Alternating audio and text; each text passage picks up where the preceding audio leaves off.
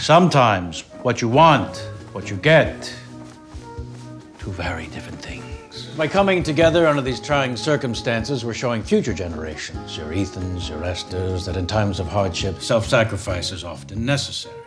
Like the sacrifice I made pulling 13 Jews out of Germany in 1943. There we go. Like in my business, a man sweats and stinks till he dies. It's very important that you show people you're bigger and better than them, because if they think it, then you'll be it.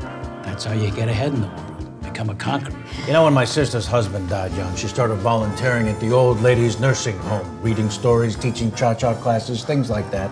Helped her get through the long, lonely days. And at night, jigsaw puzzles, portraits, basket of puppies was a big one. Well, you try to make someone do the right thing, it doesn't always work out. I rarely give you advice. You remember the last piece of advice I gave you?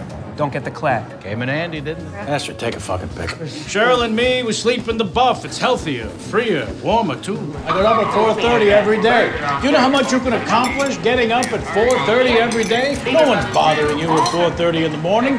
It's dark, it's quiet. No one's calling you on the telephone. One more, Cheryl. There you go. Believe me, if there's anything you want to get done that you don't want anyone else to know about, you get up at 4:30 in the morning to do it. I knew this fella out of Jersey, cement business. He always said if you want to kill someone, you do it at 4:30 in the morning.